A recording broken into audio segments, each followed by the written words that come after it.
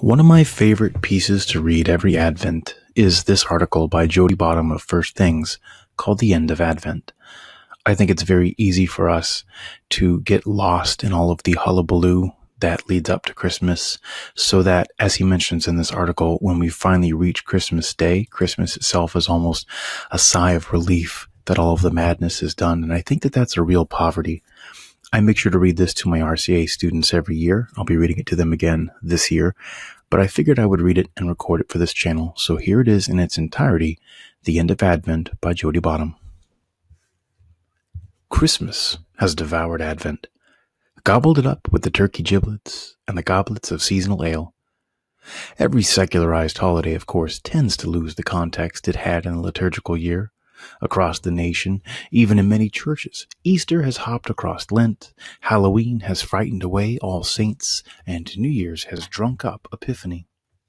Still, the disappearance of Advent seems especially disturbing, for it's injured even the secular Christmas season, opening a hole from Thanksgiving on that can be filled only with fiercer, madder, and wilder attempts to anticipate Christmas.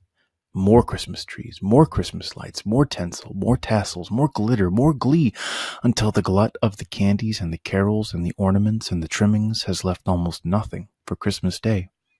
For much of America, Christmas itself arrives nearly as an afterthought, not the fulfillment, but only the end of the long Yule season that has burned without stop since stores began their Christmas sales. Of course, even in the liturgical calendar, the season points ahead towards Christmas. Advent genuinely is advential, a time before, a looking forward, and it lacks meaning without Christmas. But maybe Christmas, in turn, lacks meaning without Advent.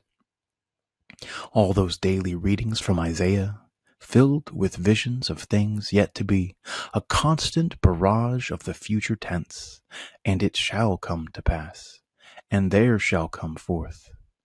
A kind of longing pervades the Old Testament selections read in church over the weeks before Christmas, an anxious, almost sorrowful litany of hope only in what has not yet come.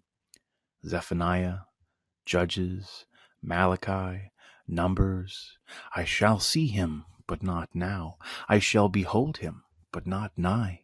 There shall come a star out of Jacob, and a scepter shall rise out of Israel. What Advent is, really, is a discipline, a way of forming anticipation and channeling it towards its goal. There's a flicker of rose on the third Sunday, Gaudete, that masses begin on that day. Rejoice, but then it's back to the dark purple. That is the mark of the season in liturgical churches. And what those somber vestments symbolize is the deeply penitential design of Advent. Nothing we can do earns us the gift of Christmas any more than Lent earns us Easter, but a season of contrition and sacrifice prepares us to understand and feel something about just how great the gift is when at last the day arrives.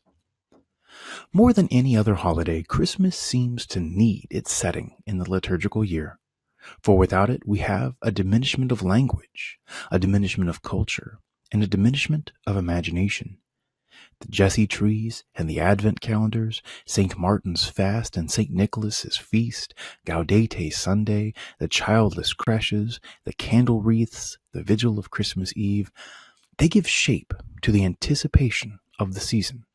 They discipline the ideas and emotions that otherwise would shake themselves to pieces like a flywheel, wobbling wilder and wilder till it finally snaps off of its axle. And maybe that's what's happened to Christmas. The idea and the emotions have all broken free and smashed their way across the fields.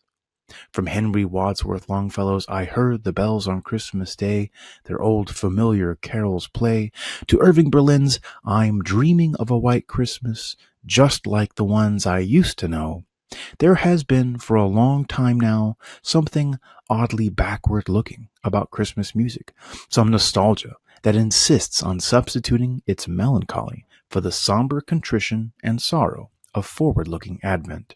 For a similar reason, The memoir of childhood has become the dominant form of Christmas writing.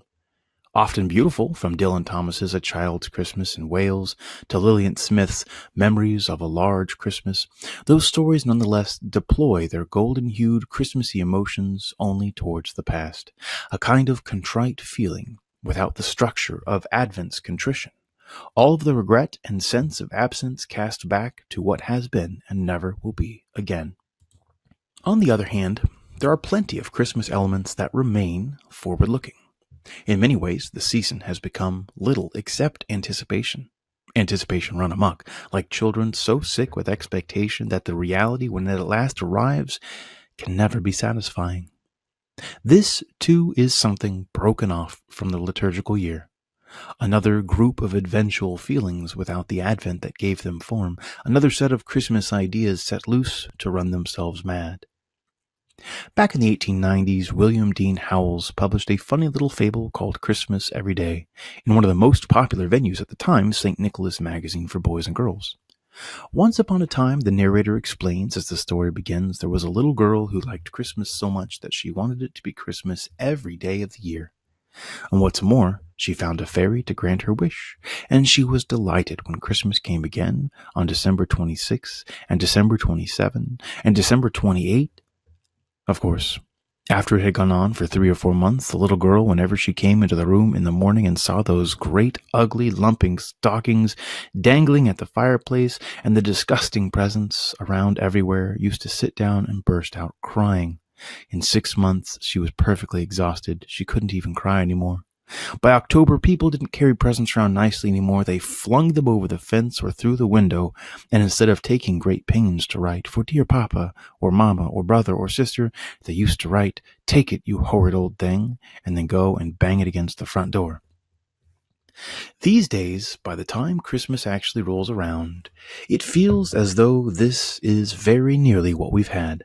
Christmas every day, at least since Thanksgiving. Often it starts earlier. This year, the glossy catalogs of Christmas clothing and seasonal bric-a-brac started arriving in September, and there were Christmas shopping ads on the highway billboard signs before Halloween. The anticipatory elements reach a crescendo by early December, and their constant scream makes the sudden quiet of Christmas Day almost a relief from the Christmas season.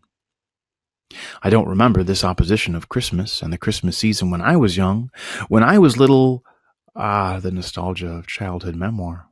I always felt that the days right before Christmas were a time somehow out of time. Christmas Eve especially, and the arrival of Christmas itself at midnight, the hours moved in ways different from their passage in ordinary time. And the sense of impending completion was somehow like a flavor, even to the air we breathed. I've noticed in recent years, however, that the feeling comes over me more rarely than it used to, and for shorter bits of time. I have to pursue the sense of wonder, the taste in the air, and cling to it self-consciously. Even for me, the endless roar of untethered Christmas anticipation is close to drowning out the disciplined anticipation of Advent, and when Christmas itself arrives, it has begun to seem a day not all that different from any other. Oh yes, church and home and a big dinner, presents for the children, a set of decorations, but nothing special really. It is this that Advent, rightly kept, would prevent. The thing, in fact, it is designed to hold. Through all the preparatory readings, through all the genealogical Jesse trees, the somber candles on the wreath, the vigils, and the hymns, Advent keeps Christmas on Christmas Day. A fulfillment of perfection of what has gone before it. I shall see him, but not now. I shall behold him, but not nigh.